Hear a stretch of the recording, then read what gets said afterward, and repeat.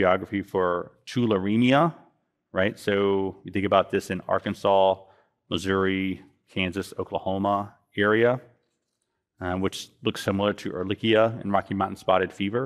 So I always think about geography. So speaking of tularemia, the other epi clues they're going to give you are usually rabbits or rodents. You're going to have ulceroglandular disease. You can get respiratory manifestations if you inhale quite a bit at one time, although that's less common. We diagnose these with serology, so IgG and IgM, or similar Bartonella. If we can get a sample of whatever the adenitis is, we can do a PCR. The treatment is gentamicin or cipro. And again, this is also a bioterrorism concern. So you want to alert the lab.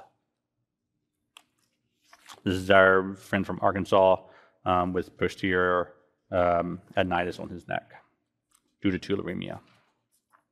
Actually, I don't know he's from Arkansas. I just sort of wanted to reference Arkansas because we see it a lot there. And ocular glandular disease we'll see as well. Non-infectious etiologies of lymphadenopathy. So just because you have a large node doesn't mean it's an infection. Just because, so I have a colleague, Jeff Deo, who is 20 years older than me, but he's going to be talking, I think, tomorrow. We apparently look similar, so he looks good for his age. But just not everything that is lymphadenopathy is cancer either, he'll tell you. So we often have conversations about if it's infectious or non-infectious, so or oncologic or non-oncologic. So just remember there are non-infectious etiologies, so reactive adenopathy, Kawasaki disease, which we're not going to go into detail here, but remember Kawasaki disease, you have to have at least 5 days of fever, and then there are 5 major manifestations, right? So there's conjunctivitis, right? So non-draining conjunctivitis. There's mucous membrane changes.